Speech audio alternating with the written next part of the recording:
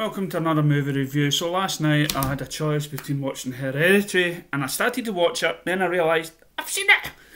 It's just one of these horror films. Horror films are kind of like, they all seem to, once one type of horror film is a success, then they all kind of copy it. I remember when, what do you call it, came out, the Blair Witch Project, everything then became handmade cameras. Right, handheld cameras and all that sort of stuff, and it was okay. This is the only thing that was scary about that film was the very end, where you saw somebody standing in the corner with his back turned. You know what I mean? Look at this.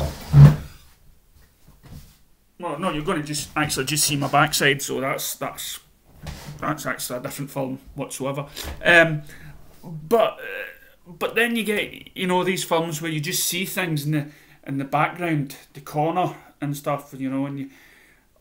I mean, it was quite eerie when you. The best thing of this new sort of horror films, I think it's on The Haunting or something.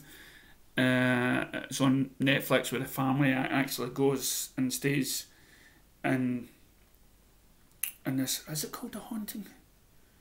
So it's a TV series anyway on Netflix, and the family go and stay in this house that moved into, and there's a lot of things that's happening when during their childhood, and they're adults, and I think there's a season 2 coming out, and it's like the ghosts have always been there, and there's a secret room upstairs. But what really differs from that is it's actually a great wee ending to the series, and I don't know why they're making a season 2, but they are.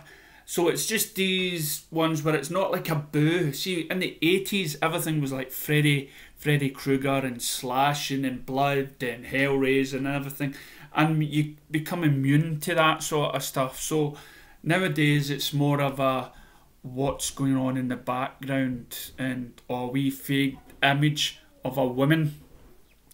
So I started watching it, which was kind of eerie, and it had the wee sort of granny that died and she's standing there. But then I thought, no, I have seen this film. So then I started to watch Hearts of Atlantis, and then I noticed underneath it said Stephen King. So I started watching it because I think Stephen King's cool. I like it. But and it started off with, okay, this Anthony Hopkins, stars Anthony Hopkins, and I'll put the trailer again in the description below. And it starts off like any Stephen King. I felt like I was watching some sort of remake of Stand By Me, and because it starts off with an adult's going and he's revisiting his childhood where he grew up, and he's remembering his mother that's always telling bad stuff about his dad, and then he's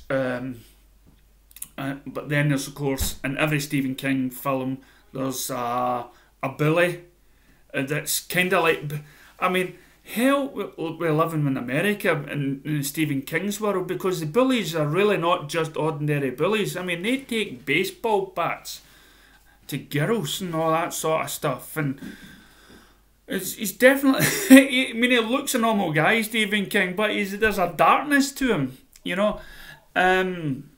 And Anthony Hopkins plays this guy that's got these sort of powers, and I think he might have passed it on to the boy in somewhat, and I felt like the film was heading towards something.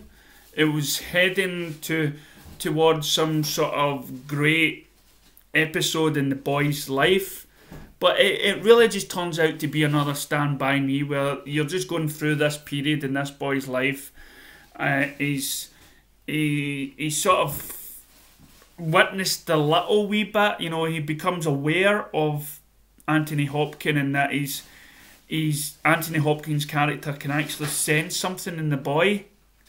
But there's a goodness in Anthony Hopkins because he opens his eyes to the world that is, and not something that his mum is trying to force upon him.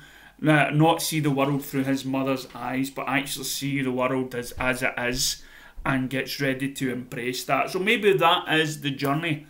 But as far as I would like to probably read the book at maybe at one point, because the film just, it didn't feel to pull you in. It was great to see this young boy's love of getting a bike and everything else, but it's just, I mean, it's an old film, so if you haven't seen it, I'm not really spoiling it because it's been out for a while, because you can tell by the young boy. I would have to Google the boy's name, but he's an adult now, you know. So it was done, and Anthony Hopkins doesn't seem to age a lot in these movies. So for me, because I love Stand By Me and stuff like that, I would have to give it that sort of score. So read from that what you will, and as I say, it's worth a watch. You know, it's I don't think there's not much scares in it. There's not much drama. I would encourage you to watch the film first, then decide to think if it's a. I think it's a film. I would say, yeah, PG-13 or PG or 12 or something like that. That's okay. Younger kids, no, they'll get restless and everything else.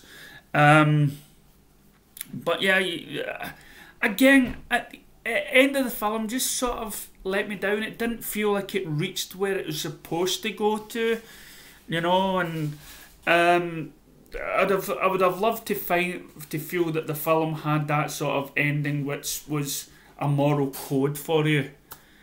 But maybe that was the moral code, that in this small period of the boy's life, he met a man that just opened his eyes more. Okay, so let me know what film you want me to review next, and I'll see you next time.